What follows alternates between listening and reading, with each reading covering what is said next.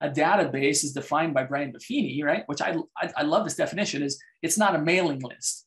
It's definitely not just a list of cold leads. It's a list of relationships. In other words, if you were to pick up the phone and call them, you know who you're calling, number one, and they know who's calling them, right? So 100 of those people in any given year, 10 of them. Now that book was written decades ago. It's been updated that in our noisy world, it's probably closer to 7. So you can count on about 7 pieces of closed business from 100 people that you're keeping track of, right? You're in contact with them. So then if you think to yourself, okay, I really want to work. Now, again, that's using your sphere. The number is much larger if you're doing cold market, right? Because the relationship isn't in place.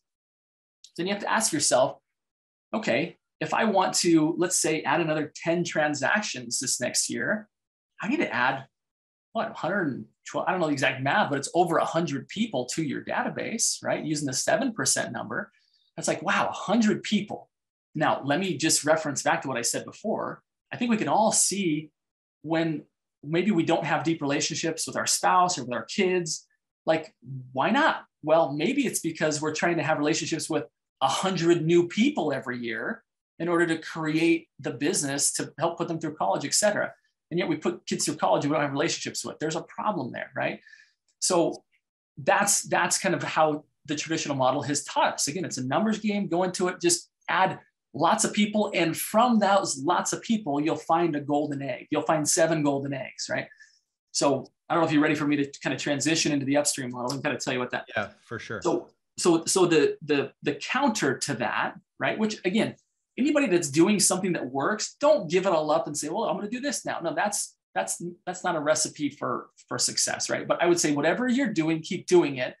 But I would encourage you strongly to start to think about potentially like right away and over time having this strategy that I'm going to lay out to you eclipse the older traditional models, or at least have a large, like a lion's share of your attention.